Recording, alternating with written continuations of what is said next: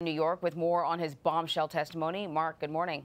Good morning, Anne Marie. Well, this explosive testimony is expected to give the public a real behind-the-scenes look at Cohen's relationship with President Trump from even before the campaign. Republicans, though, will discredit Cohen, essentially saying, once a liar, always a liar. I am ashamed that I chose to take part in concealing Mr. Trump's illicit acts rather than listening to my own conscience.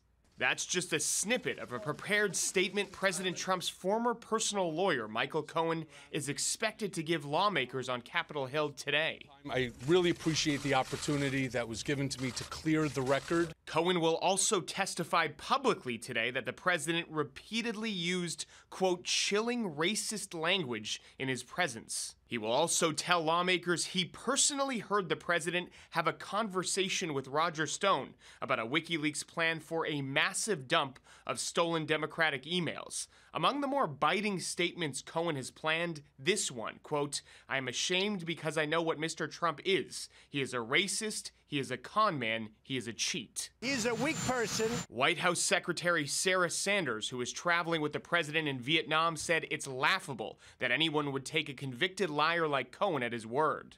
Congressional Republicans are echoing Sanders' statement. Do you expect him to tell the truth this time?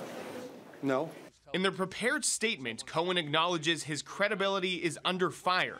That's why he says he's brought with him, quote, documents that are irrefutable. And late last year, Cohen was sentenced to 3 years in prison after pleading guilty to campaign finance violations, tax evasion, and lying to Congress. He agreed to cooperate with prosecutors as part of a deal. His 3-year prison sentence starts in early May. Anne Marie? All right, Mark Liverman, thank you so much, Mark.